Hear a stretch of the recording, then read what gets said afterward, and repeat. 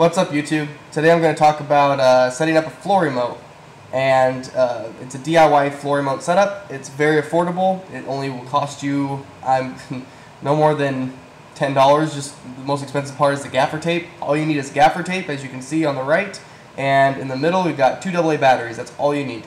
Now, I've discovered this thanks to the team photographer for basketball over at UCLA. I believe his name is Don. I don't know his last name. I totally forgot it, but very nice guy, very helpful. He saw me setting up my own floor remote that I had.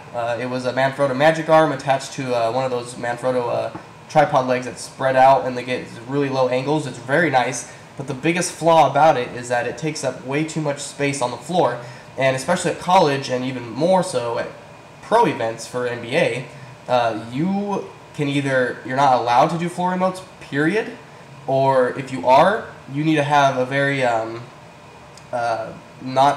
very compact setup. And as you can see, that the one I have is currently very large. It takes up a lot of space, and honestly, when I was setting it up before the game, I had a feeling that the team photographer was going to approach me and tell me, you got to take it down, it's too much. And I was hoping it would have happened, but he ended up coming up to me. But instead of telling me, hey, no floor remote, you can't do that, or this is too big, take it down, he actually came up to me and just said, we can make this way more simpler for you, and it'll benefit you, and it'll benefit the athletes in case, God forbid, that one of them falls and you need to pick it up quickly so it doesn't get damaged and they don't get hurt. So let's make this simple. He asked me if I had AA batteries, and I said only on my Pocket Wizards, which I need. And he's like, okay, 1 second. Ran to the media room, grabbed his own AA batteries, and grabbed his own gaffer tape. This is moments before the game, by the way, so it was very, very helpful of him, and I really appreciate his help. I thanked him a bunch of times. This is my first time talking to him. I've seen him around there, but we just never talked beforehand. So he was just a really nice guy, and I really appreciate his help. But he basically grabbed gaffer tape and 2 AA batteries, and he set it up for me, and that's basically how I discovered this. I'm sure many of you have heard of it already or seen this. Someone on my Instagram mentioned that they were asking me what I use for a floor remote setup, and they mentioned that they're tired of using this setup, which is really funny. But I think it's pretty cool, and it's really affordable, and it works. It's a cheaper way of doing it, yeah. And granted, it doesn't give you as much flexibility as the one you saw that I had earlier. That's the only downer to it. But I mean, you don't really need the flexibility of adjusting it like a ball head would. How you can adjust the thing. Like, this is fine. It's really nice. So let's just jump right into it. I'm going to show you guys how to set up the floor remote this way. So it's very affordable and it's awesome. So let's check it out. Okay, guys, so the first step you want to do is take your 2 AA batteries and take a roll of gaffer tape about that length so that they can just rest in the middle, and then fold it over on one side, and then you're going to fold this over this right here. Just roll them up like a burrito pretty much. And there we go. And then you'll get, this is going to be the first step. So this is what you want right here. And then let's jump into the next step. Okay, now the next thing you want to do is just put 2 things of gaffer tape down like that around it, and basically you're going to place your batteries near the front of the camera. You're going to put it on the bottom part of your camera, but it's going to be near the top. If this makes sense, this is where the dial would be if you're shooting vertically. But this is an overlook of it like this. And this is what you want right here.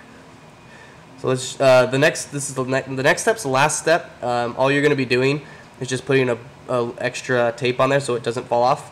I'll show you how it looks. Alright, guys, so here's the final product. So basically all I did was, as the earlier steps you saw, all I did here was just add a couple extra layers of gaffer tape just to make sure that it's not going anywhere. Because as many of you probably know that use gaffer tape already, it's not super sticky, and the pro side of gaffer tape is it doesn't leave the stickiness after you normally would put tape on something like anything. If you put tape on something and then you remove the tape, it's gonna end up leaving a bunch of that sticky stuff, and it's a pain in the butt to get off, especially on camera gear. But with gaffer tape, when you pull it off, there's no stickiness at all, which is awesome. But the only con that I can think of is they're just not as sticky. Like, as you can see, like there's like right here, it's not as it's not staying on fully, but it's not a big deal. Like, all you do is just press down really firmly before you set it up, and it'll be good to go. But yeah, this is the cheapest way to set up a floor remote as far as I know. I don't really see how you can beat it. This is pretty awesome. So if you're looking to try out a floor remote for high school basketball or youth or whatever it may be, I mean, go for it. But if it's, what I do recommend, if it's high school or up, I highly recommend talking to either the athletic director or the team photographer, you know, whoever's in charge or has authority, especially at pro and college. Ask for permission first and make sure that it's cool, because some places don't allow floor remotes at all. You just gotta be careful with that. But if you get the access, I would recommend doing this. I mean, it's the easiest way, because check it out. Let me show you the setup. Boom. That's it. And it's just angled perfect. Like, you gotta just try it out yourself to see it, but it's awesome. Like, that's what it looks like. It's literally just set down, lean forward, boom. And it's awesome. And all you do is put your pocket wizard up top and let it rip. And to give you an idea of where to place the batteries, like specifically, I don't know if you can see that right there. Let me adjust the focus here. Let's see.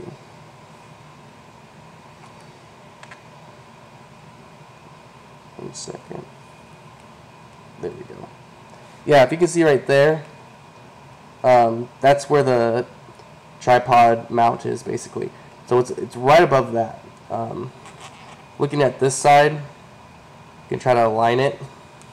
This is what it looks like. Give you guys a good view of it so you can see. One second. Hope this helps you guys out. But yeah, it's really simple. I mean, 1, 2. Done. Let me refocus.